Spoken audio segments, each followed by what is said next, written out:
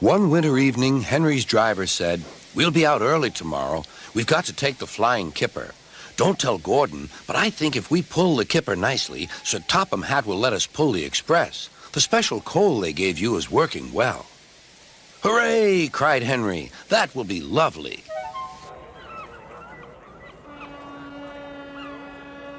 All kinds of ships use the harbor at the big station by the sea.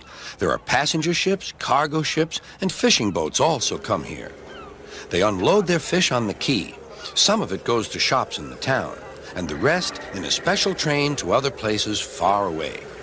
This is the train the railwaymen call the Flying Kipper.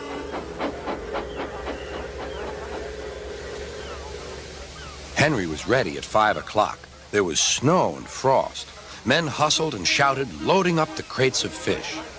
The last door banged, the guard showed his green lamp, and the Flying Kipper was ready to go.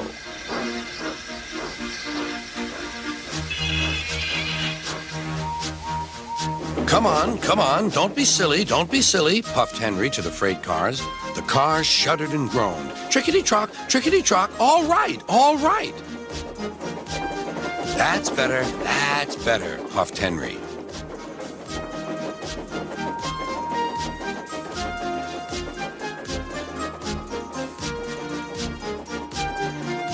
Clouds of smoke and steam poured from his funnel into the cold air, and the fire's light shone brightly.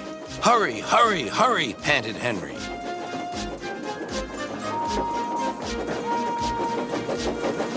They were going well. The light grew better. Signal lights shone green as they passed.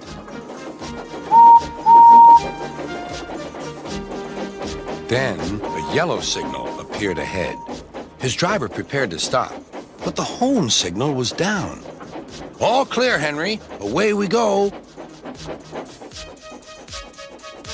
They couldn't know the switches from the main line to a siding were frozen, and the home signal should have been set at danger, but snow had forced it down. A freight train was waiting in the siding to let the Flying Kipper pass, and the driver and fireman were drinking cocoa in the caboose. "The Kipper is due," said the conductor. "Who cares?" said the fireman. "This is good cocoa." The driver got up. "Come on, fireman, back to our engine." They got out just in time.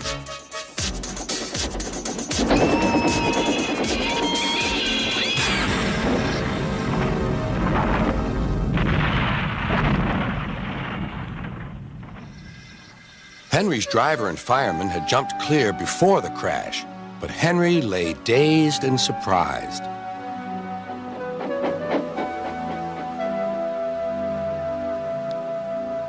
Sir Topham Hatt came to see him.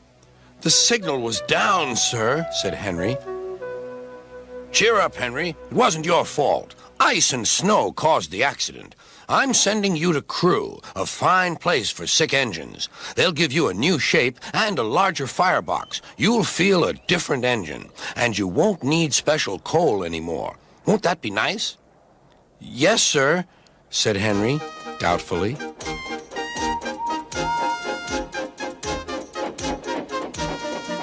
Henry liked being at Crew, but was glad to come home.